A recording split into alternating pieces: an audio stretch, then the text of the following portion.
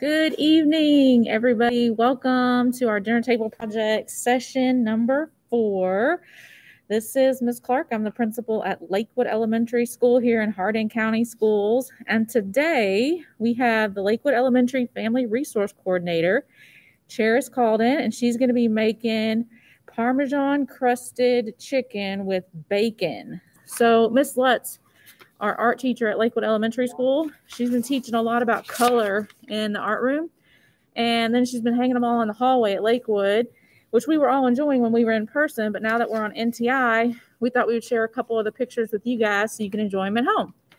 And one of the things that Ms. Letts took time to teach the kids, this is for their 3rd grade students, she taught them about Georgia O'Keeffe and her painting, Lake Georgia Autumn. And then she had the students recreate that painting using watercolors, and the kids did an excellent job. That was Chloe's picture. This is Tyler's, Braylee's, Easton's, and Kenzie's. All of those kiddos and all the 3rd graders did an excellent job incorporating color into their Georgia O'Keeffe painting. So I'm going to turn it over now to Cheris and our family that's here from Lakewood to help her cook this evening. I would like to take the time now to introduce Brom Washburn.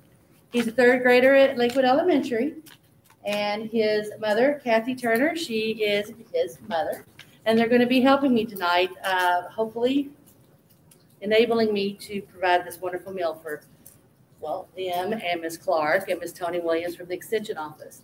Thanks, all thanks to the Extension Office and CommuniCare's Regional Prevention Center for kind of initiating all of this and collaborating it all and getting it all together.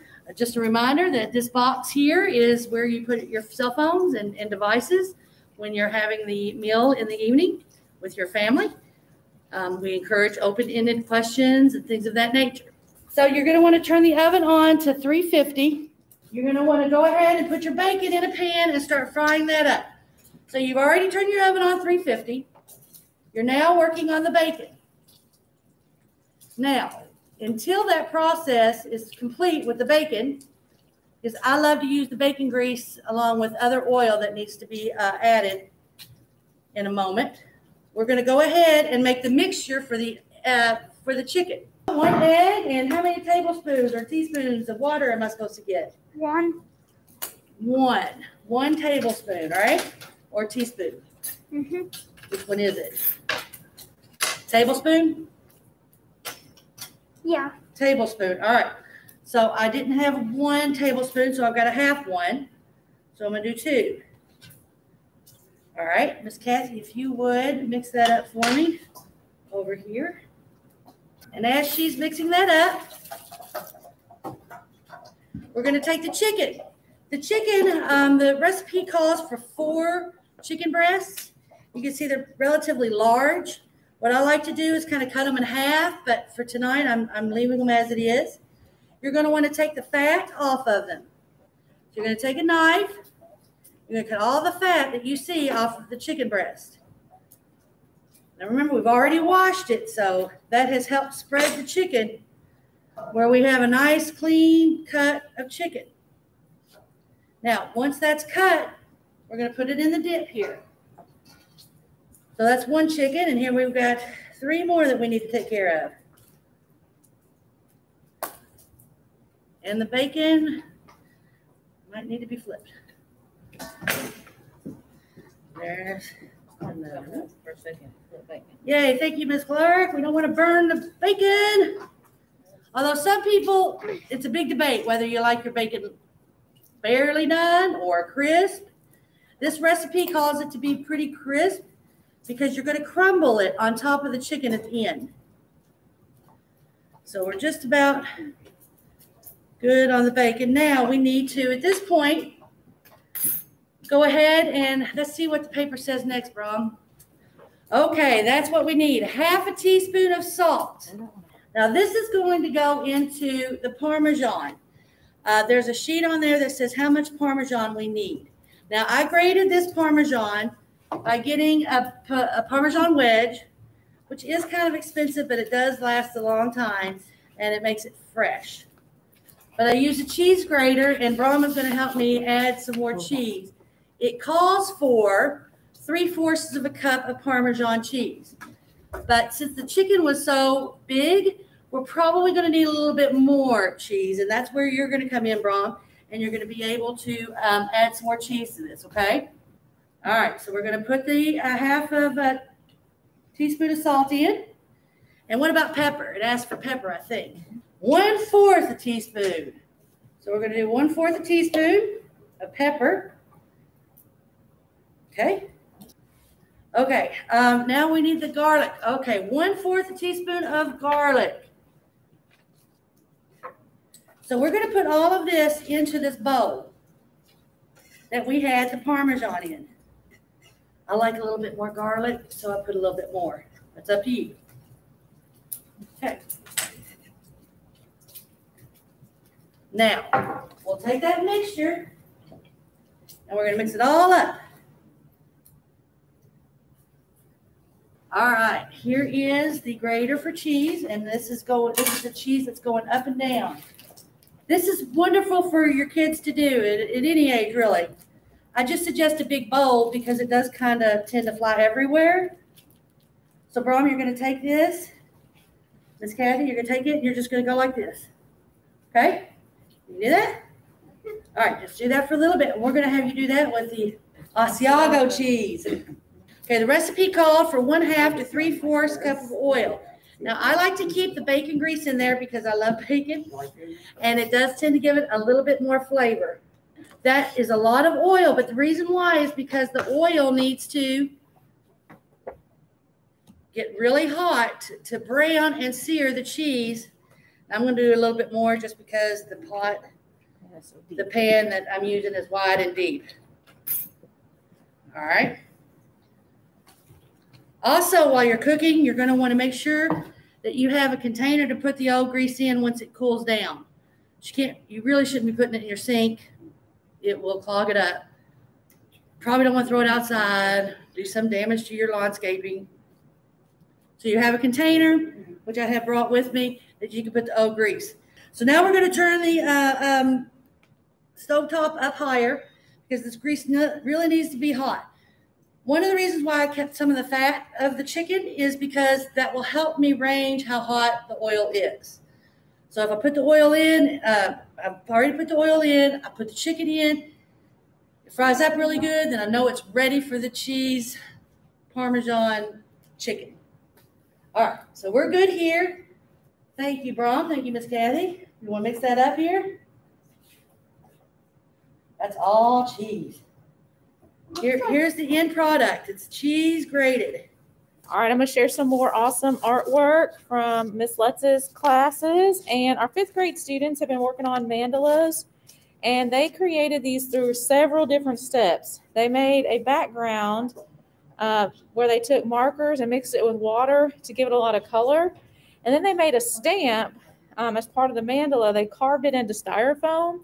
And then they took black marker over top of that styrofoam and imprinted that stamp over top of the really colorful background. And it turned out to be these really awesome pictures created by our students. These are by 5th grade students. This one's by Trayvon. So great job, Trayvon. And then we have one here by Addison. Lots of blues and purples, really cool, calming colors. And then we have one by Chloe. Lots of orange and yellow and red, really bright and sunny kind of colors. So they did a great job on those. Then another project that she's had the students working on, these are with our 1st grade students. She's been teaching them a little bit about the artwork from Japan. And so she had them do Japanese cherry blossoms using watercolors, crayons, and tissue paper. So these have a little bit of texture to them. All of these little pieces on here are tissue paper that's like, I can feel that when I touch the painting. This is Marissa's, and she did an awesome job on her cherry blossoms. And these are 1st graders at Lakewood. Kanan's cherry blossom. Great job, Kanan. Here's Emmett's. Lots of great color there for Emmett. And then Marlena. Or Marlena. Yeah, Marlena. Marley, what I call her. There's her beautiful Japanese cherry blossom. And then finally, our 5th graders had another project, another art project from Japan. I believe it's called Notan paper art. And they did these really cool kind of like symmetry kind of things. So you can see like these images were cut out and then they were laid over this way and glued on those papers. But again, the background color, really pretty. This one is done by 5th grader Trenton. And then this one's another 5th grader named Trent. And we have Ellie's. Kind of cool. And Josie. Great job, 5th graders. I did want to add that some of you are on keto diets. You can also add breadcrumbs to this Parmesan cheese. It's not going to hurt anything. And actually, depending on how big your chicken is and whether you cut them in half or not, that will limit the breading that you have. So by adding just some breadcrumbs will not damage the product at all. I do it. Some people like the Italian seasoning. Some have their own kind they like, and that's perfectly fine. Just throw it in there. And then mix it up here, just like we did. And actually, the steps are almost finished. I know this sounds like it's a lot of process, but once they're in the pan and they come out of the pan, we then are going to put them in something similar to this. If you have a rack, it's the best thing because it will keep it from sticking to the bottom. But say you do not have a baking rack, you can spray this down, or you can even use some of the oil and lay it down on the Reynolds wrap. And at that point, you would be able to put it in the oven. So we are going to check and see if this grease is hot enough by putting a piece of chicken. It's hot, but not really as hot as I'd like for it to be. You'll see why, because, and I will go ahead and test that method and show you. The reason why is because the hotter the oil, and this is where I wouldn't have kids around because it will splatter. So I'm going to go ahead and put some in here. So Miss Kathy has soaked up the chicken into this water and egg batter. So we're going to now put it in the cheese. And I actually need a spoon here. And the reason I need a spoon is because I take it and spread it around the chicken. So I've got the cheese on the bottom, and I do that, mash it down. So the front and back of the chicken is covered. All right, so I'm going to do that. And yes, cheese will stick to your hand.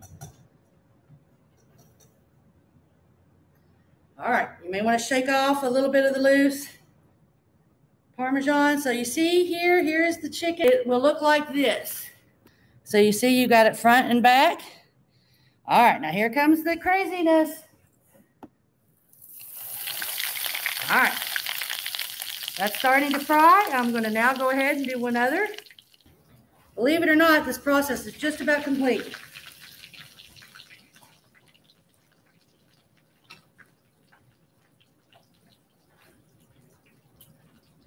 There's no more room in the pan for this last one, so we're going to just hold off. Leave that in there. Flip it. There you go. See how it's got golden brown? And it stayed, so the oil was in fact hot enough. All right, now we do have enough room for the other piece of chicken in here. All right, so we are just about ready to wrap up this part of it. As soon as that gets golden brown, what you're going to do is take that out, take the chicken out, lay it on your rack, put it in the oven. Instructions says 20 minutes, but please check your chicken. Depending on the thickness, it's going to be more than that. You want your chicken well done. You want it to be perfect and not cause anyone to be sick. What I typically do after the recommended amount of time, I will take a knife, cut the thickest part of the chicken, see how well it looks, then place it back into the oven for an additional few minutes. Okay, so we are just about finished with this. I do want to let it simmer just a little bit more to make it a little bit more brown.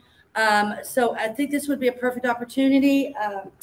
I will say this, the only other steps left to do is Ron will be shredding Asiago cheese.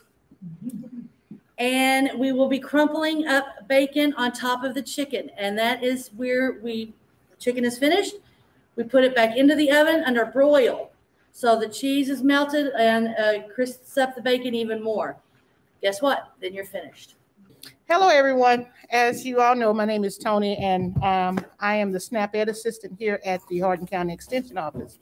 But one of the things that I would like to talk about is food budgeting, especially when you're out grocery shopping, is to, look for things that are on sale, things that you're going to use, within those 3 days. Don't overbuy and then have stuff that goes to ruin in the refrigerator. Even when you're cutting up your vegetables, just keep in mind that you also can use frozen if you don't want to use the fresh, because with frozen, you can also put it back in the freezer and use it for a later time. And then plus it saves you from chopping and cutting, up different ingredients and stuff. Never go to the grocery store hungry. That's one of my main things that I say when people are out shopping. Don't go hungry because you buy stuff that you really don't need, or it'll just be an excess, or it takes you out of your budget.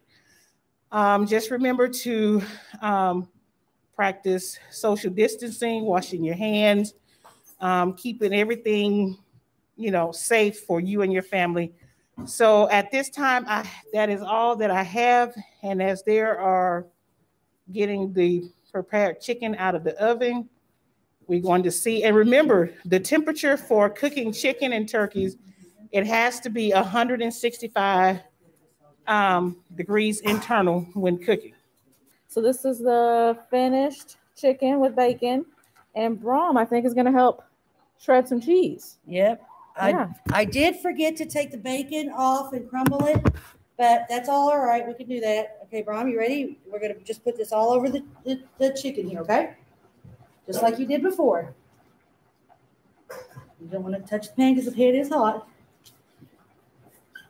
There you go. See, this is something that any kid, well, I'd say 4 and up could do. Maybe not over the hot pan, but a third grader is perfectly capable of this. Good job. The more the cheese, the better. Yeah, cheese it up, Ron. There you go. Perfect. Good job, buddy. And then after the right amount of cheese is on the chicken, we're going to crumble the bacon, put it on back in the oven, put it on broil for 10 minutes.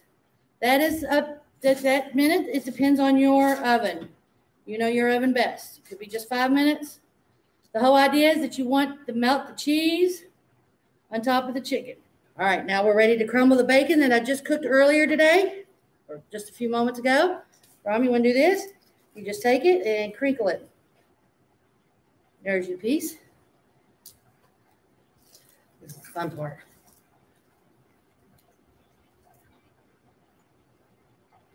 Okay, so here's the product. It is not the finished product, but we're going to put it in the oven on broil. And then we will start our activity, which is making slime. We need, what does that say? 8 ounces. 8 ounces. Of what? Of glue. Of glue. Cool. So that's got 2 of these. All right. So, Ron, Get busy squeezing there, bud. put them in. So we're going to squeeze that in there. All of it. Yep.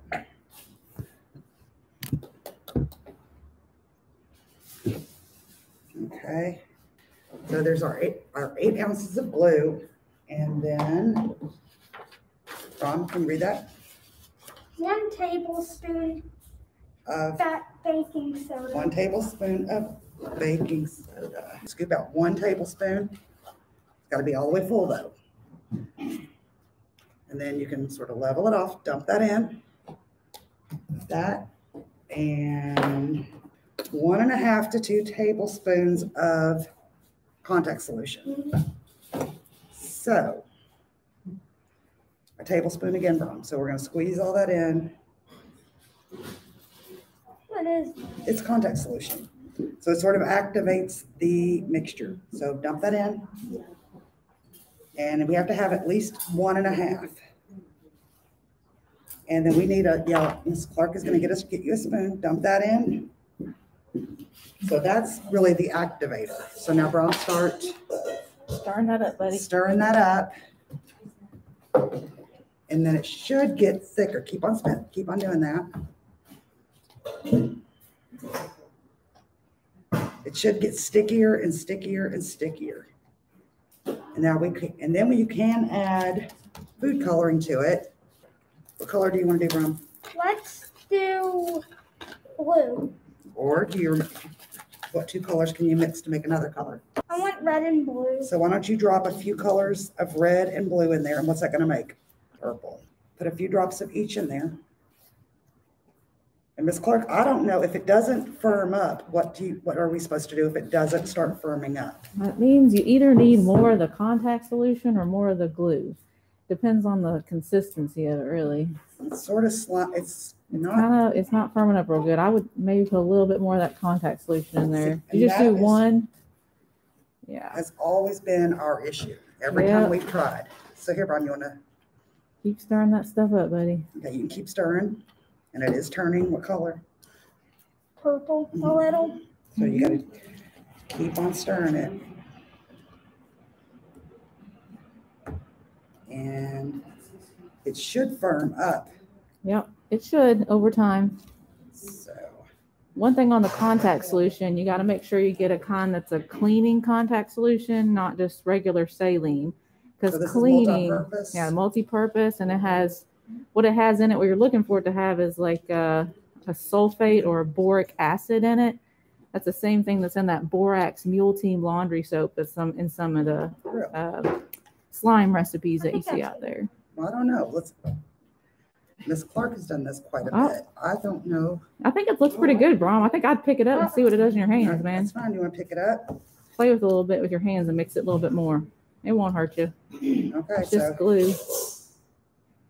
There you go. Now Kathy has some too. Fun. Sticky. It is sticky. Yeah. It's not slime. It's sticky. It's sticky. You got to keep kneading it with your You got to hands, keep on Brom. kneading it with your Keep going, hand. man. So if it keeps on doing this, should you add more to it or just keep? What is your suggestion, Miss Clark? Well, I'm like you, Miss Kathy. I just keep playing with it until I figure it out. And sometimes it never works the way I want it to. But it's just the fun of making it, you know? It is the fun of making it. Yeah. And it's sort of like a science experiment. It looks like grape gum to You know me. what? I think it's actually. It actually is pretty good, yeah. That's what it's supposed to be like. I don't know. Oh, I don't know if you did this. No, that's Well, right. That's right. Oh my, oh my. So Yeah. Brom, I think It's pretty fun right there. I just want to feel it. you want it. Well, here. Well, have you it. take at it, Take buddy. at it, Brom. I'm sure Mom would love for you to take that Yeah. from her. So it's definitely an outside activity, most likely, Yeah. but it does peel off easy. Yeah. But don't let it get on your furniture. It is very sticky. Make sure you do it outside and probably not with your school clothes on. That's cool. That is neat. Awesome. There you go. Okay, good. And Now there you is got- your I slime. think you got some really cool slime there. Yeah, It you've did kneaded work it. Yeah. finally. You gotta I use your think- hands. Yeah. Yep. Thank you guys so much for joining us tonight for the dinner table project.